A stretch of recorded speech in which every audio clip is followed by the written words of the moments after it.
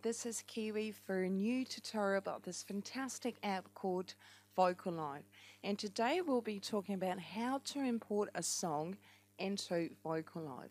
But before doing that, we have three important things to do. These are tips and tricks that will help you saving time, okay? And it's very important to follow.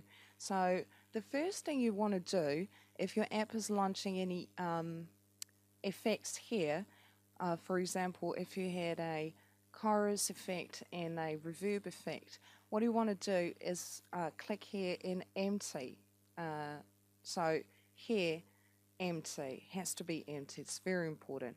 Once you've done that, you can click on recorder, okay, and as you can see, VocaLive is always launching on the last project that you've been working on. And for myself, I was actually working on a song called Candy. So what you want to do is go on New Project, okay, here, and click on it. There's a window opening, and you can name your project. So today we're just going to put New Project. Once you're done, just click on Save.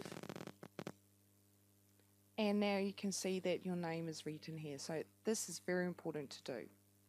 Okay. Third and last thing to do is this track here, we're gonna unselect, okay, because this is where your mic is, this is where you record. So you want to click on the track number 2, okay, and this blue button clicking has to be on track number 2, okay, it's very important. This is where you're going to record your vocals. The track number 1 has to be free from anything, and you're going to do the same thing with the effects, okay. So this track will be where you're going to be importing your song. Once you did all these things, you can start importing your song. So click on Song, okay. This is the VocaLive player, okay. This is like a music library, okay. As you can see, I've already imported 3 songs, okay. So if you want to add a song, just click on Add a Song, and you have 4 options: Wi-Fi, file sharing, iPod library, and cancel. The iPod library is like the iPad, so click on there, the iPod library. As you can see, this is all the music I have in my iPad, so these are all the songs that I can import. Don't freak out, don't pay attention here. Okay, this is because it's written in French, because I'm French, with a very Kiwi accent, I know. Anyway, so we're going to be importing one of my songs here. Come Back to Me, Kiwi. It's one of my songs that I made out of GarageBand. So there's a red cross, just click on it. If your track is like that, okay, if it's like that, that means you've selected and it's ready to be imported. You can select as many songs as you want, 1 to 80. When you're ready, just click on OK. And you can see here, your song is being imported from your library into the VocaLive player. It can take quite a long time sometimes, depending how many songs you're importing. Yeah, you have to be patient.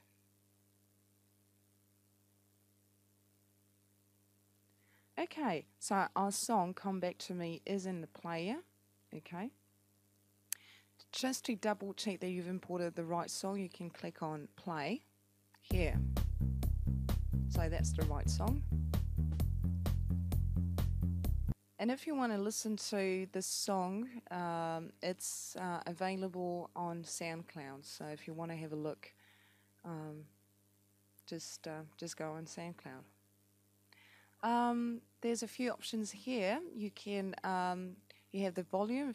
If your song is too loud, you want to turn it down or up. You have a speed train as well. That's to speed or slow down the song. Okay. It's a very interesting effect here. You have loop A and B. I never use that, as well as speed trainer. I don't use that. I reckon this is more if you want to do DJ stuff, you know. I'm more like a pop songwriter.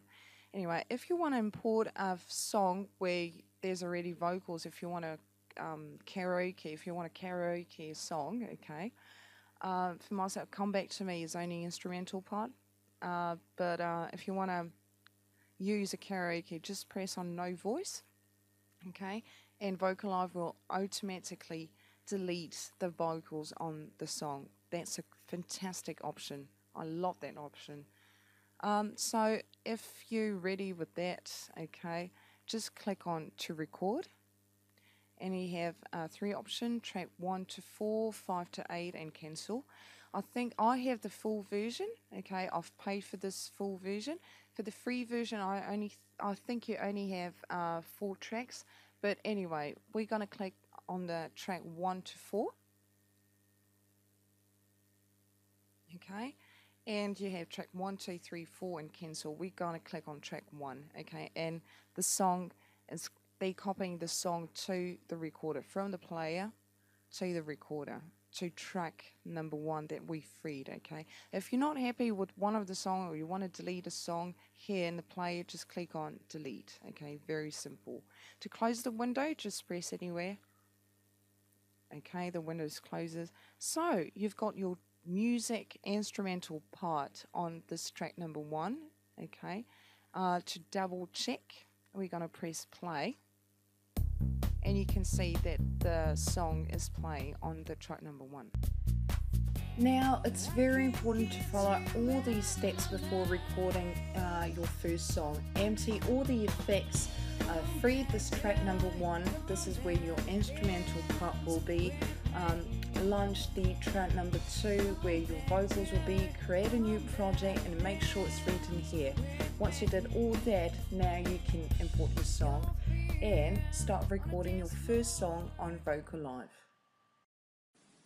So that's it for today. Hope you liked this video, this tutorial about VocaLive.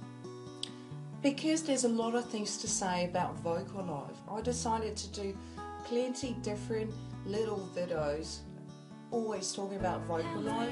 So I invite you to go and have a look and to watch the other tutorials. If you're facing any problems, if you have any questions, please let me know. Write a comment just here and I'll reply and try to help you as much as I can. So that's it for today. Hope you liked it. Please, if you did, put a like and don't forget to subscribe. Okay, that was Kiwi, a music addict. Be inspired, be creative with VocaLive and all the other apps. See you in the next video.